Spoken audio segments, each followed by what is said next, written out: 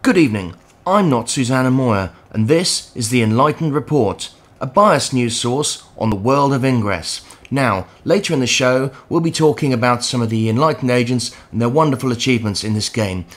But what we won't be talking about is the Resistance agents, because let's face it, we don't care about their achievements, and they were probably cheating. But first, a word from our friends the Shapers. Join us! Join us!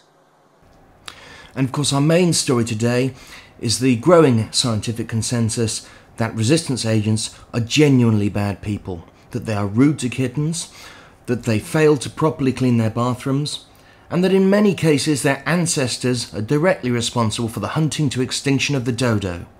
Well, I wonder what our friends the Shapers would make of that, huh? Join us! Join us! Join us!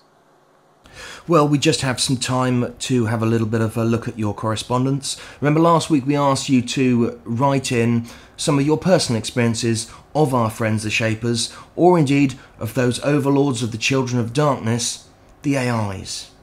Well, we have an email here from Howard Jones. He says,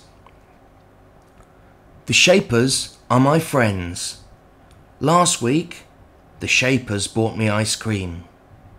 Well, I think we can all identify with ice cream, but here is an alternate view from one Nick Rhodes of Birmingham, who says, "The AIs are not my friends.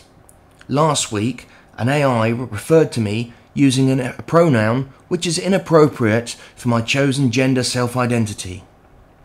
Well, that's all for tonight. There's just time for one final word from our good friends the Shapers. Join us! Join us!